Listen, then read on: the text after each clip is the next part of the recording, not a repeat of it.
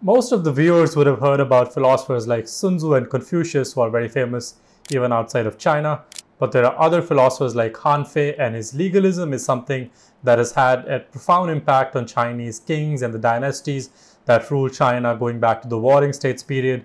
Warring States period was a very complicated phase of Chinese history when small kingdoms were fighting each other for control. Scholars have described Han Fei as China's Machiavelli, and the reason for that is Han Fei has a very realist view of politics. He introduces the idea of Si, which calls for a prince to control power from the very get-go so that his other adversaries cannot control power and you have the complete control. And therefore, this whole notion of power through competition is something that Han Fei has introduced, and the kings and the princes of China have taken note of it. Han Fei's philosophy is captured by the term legalism. That's how they teach Han Fei's philosophy nowadays. And if you closely look at the kind of systems that China has in context of the social credit system, there's an inbuilt rewards and punishment mechanism. And that's tied to what Han Fei had proposed when he spoke about controlling the subjects by giving them rewards and punishments.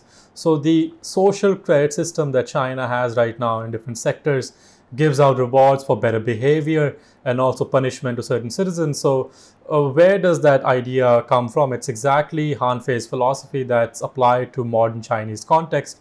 So these ideas have made return at different times of Chinese history. Then why has Han Fei made a return in the 21st century is because she actually reads Han Fei closely, and he has quoted from Han Fei a couple of times.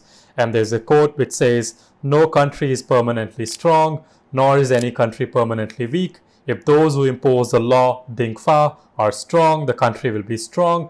And if the laws are weak, the country will be weak." This is a quote that has appeared in multiple publications where she has written.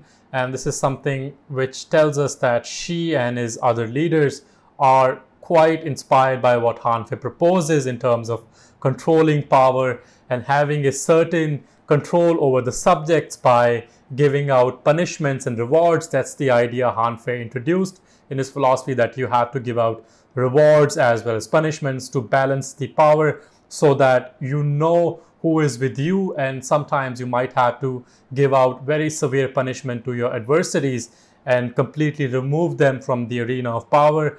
And that's the kind of philosophy Han Fei introduced in a period which had multiple kings fighting against each other. And this explains why Han Fei is called China's Machiavelli.